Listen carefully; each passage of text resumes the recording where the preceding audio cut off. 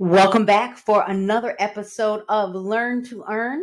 And today we are going to actually take that letter that we created in the previous video and we're going to use it in Microsoft Word to create a mail merge with your list, with your mailing list. So this is what you need. Number one, you need your letter to be in Microsoft Word because we're going to build the mail merge in Microsoft Word. Number two, you're going to need your Excel list, your Microsoft Excel spreadsheet. So if it's in Google Sheets, download it because you probably could have it in CSV format or even an Outlook format, but we're going to go with Microsoft Excel. Make sure you have first name, last name, address, city, state, and zip.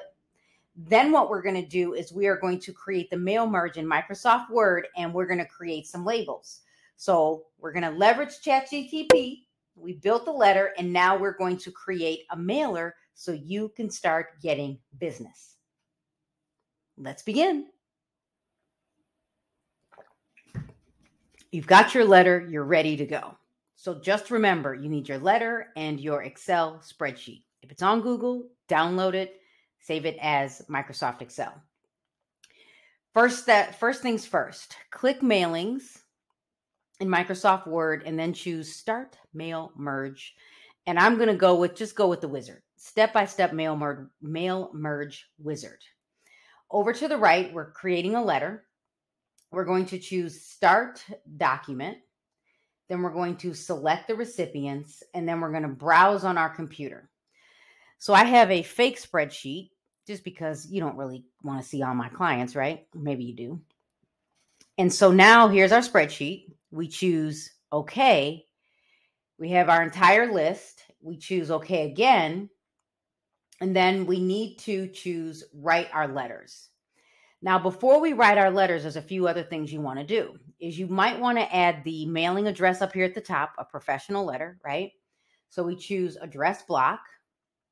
Okay. Then I might even want to add the seller's actual name. So instead of home seller, we're going to highlight this in our backspace. Put in a space in between dear, and then we go up to insert merge field, first name, space, insert last name. Then we're good. No space after the last name. And then we choose at the bottom, preview the letters. When you preview the letters, you're like, oh, Carrie, that doesn't look great. First of all, make sure you've capitalized everybody's name. Up at the top, I want to highlight my mailing address because I want this to be, I don't want any spaces. So I highlight it and then I go back home and I choose no spacing. So before we complete the mail merge, double check things. If you notice that people's names aren't spelled correctly, you can go back to your spreadsheet and you can literally just close this and start over so you can fix it. Don't panic. And then I'm going to put a space after the date. Now, some people you might even put the date right above the address. So it depends on how you write your letter. So we'll do that. We'll get rid of this. There we go. Looks professional.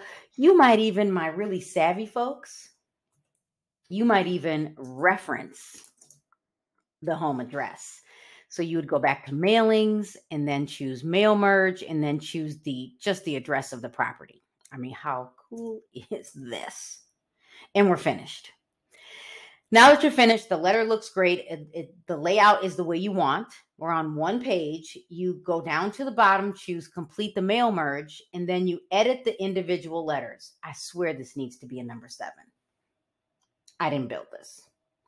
Choose OK. And there you go. We have 5 clients that we're going to mail to today. And you choose file print and you print these out. And then you might also want to make mailing labels. Now, the truth be told, handwriting envelopes can be great, but you're like, you know what? I've got 100. We're not doing that. So now you choose file new, blank document, and we're going to create a mail merge, start the mail merge, step-by-step wizard, and we're going to create labels. We're going to go through 1 through 6. Carries 1 through 7. Label options. I like Avery 5160. You don't have to use Avery 5160, but that is the standard 30 labels per sheet. Click OK. Again, you can get Staples version, Office Depot, Uline, you name it. You choose select the recipients, browse.